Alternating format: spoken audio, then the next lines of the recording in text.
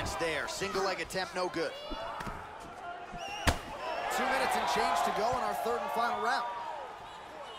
Effective with the jab, and both guys really throwing with authority. Oh! Kicked him in the face! He's got him hurt here. He's in big, big trouble.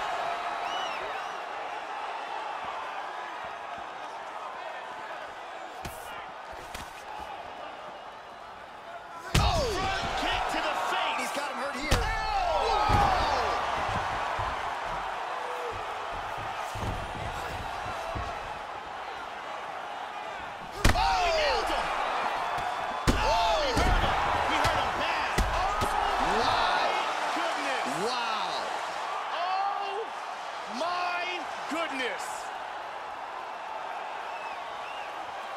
Excellent timing here to land a huge left for the victory.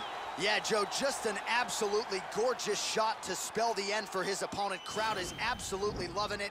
He gets the near-perfect land. I'm not even sure his opponent saw it coming, but just the way he drew it up here tonight, saw that little crack of an opening and barged right through it to get the knockout. Let's see that from another angle. Check it out here. Boom.